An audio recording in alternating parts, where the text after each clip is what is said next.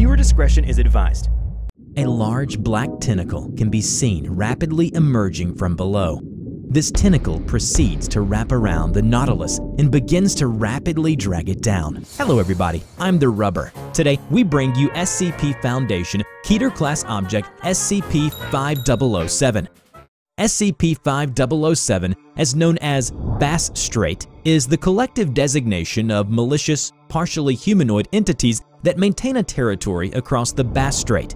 This area of the ocean divides Tasmania and the Australian mainland, and it has been known for a string of disappearances within this range. The morphology of 5007 often varies. Universally, 5007 are composed of groups of between 2 and 9 human bodies, fused together amidst large clusters of black tentacles. These tentacles appear to vary in length between approximately 2 and 70 meters. Additionally, they appear fused to the skin where they touch directly. Of note are the stomachs of 5007, which are grossly distorted and swollen to sizes approaching 15 to 20 meters in diameter. Instances are capable of passive flight, attaining buoyancy through enormous quantities of gases produced within their stomachs. Across the surface of these organs, most specimens develop clusters of simple eyes and bioluminescent organs.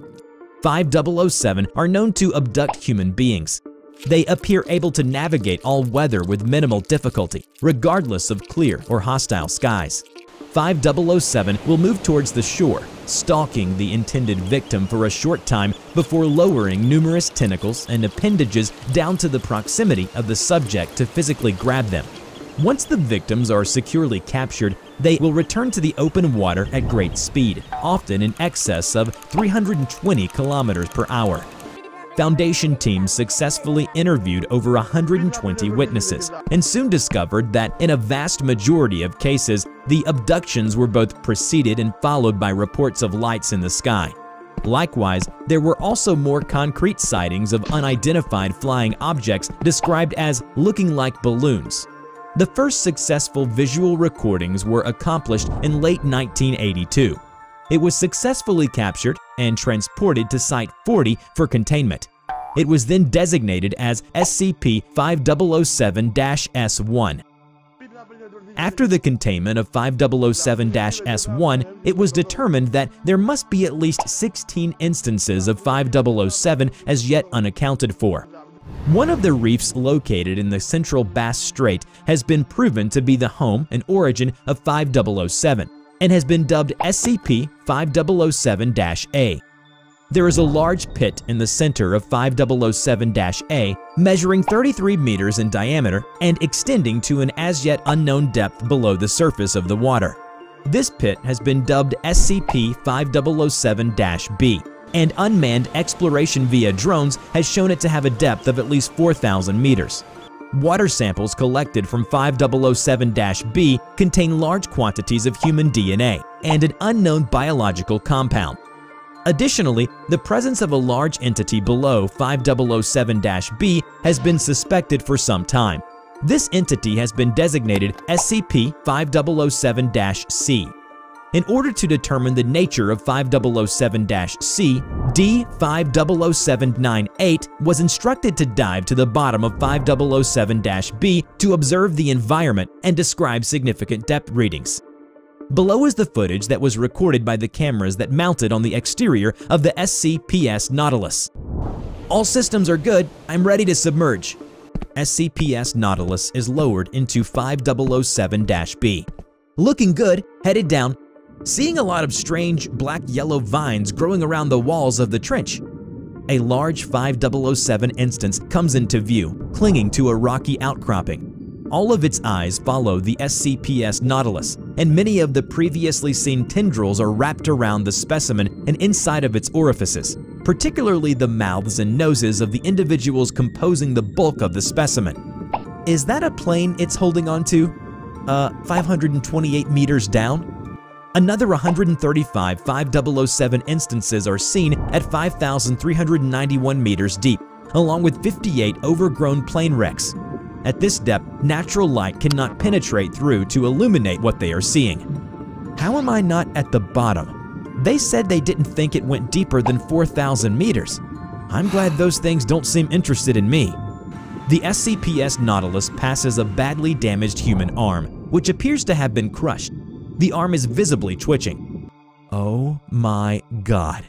5,800 meters now, seeing human remains. God, I can't wait to get back up and go home. I wouldn't mind just going back to prison at this point. It feels so wrong down here. The SCPS Nautilus passes into a brine pool, and visibility drops. Visibility is even worse down here.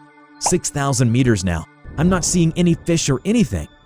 The SCPS Nautilus enters a large mass of human remains similar to the arm he encountered previously.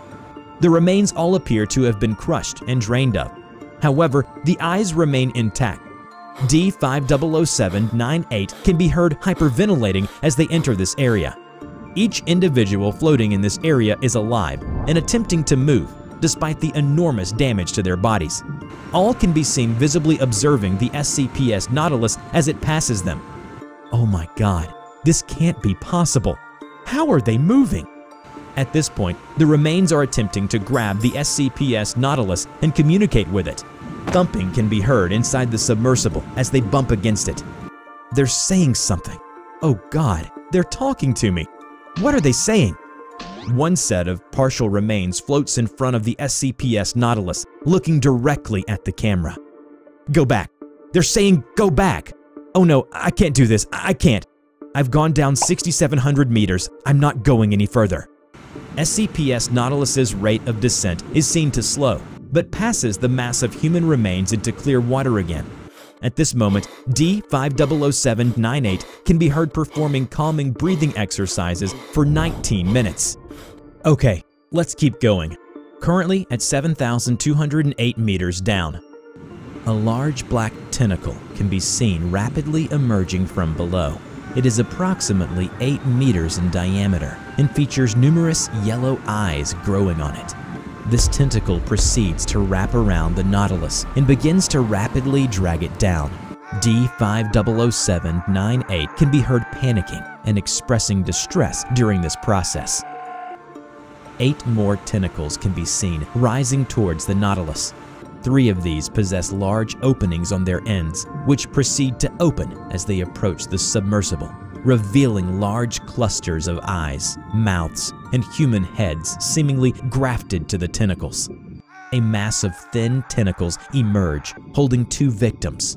The tentacles proceed to press the individuals together, causing them to fuse together by unknown means. Both individuals show signs of significant distress.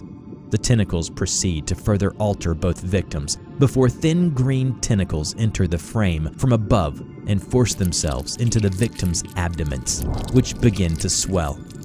Suddenly, the entire frame is filled by an enormous eye ringed with tentacles, large claws, and human remains. It is estimated to be at least 650 meters in diameter. D500798 can be heard screaming for the entire duration of this portion of footage.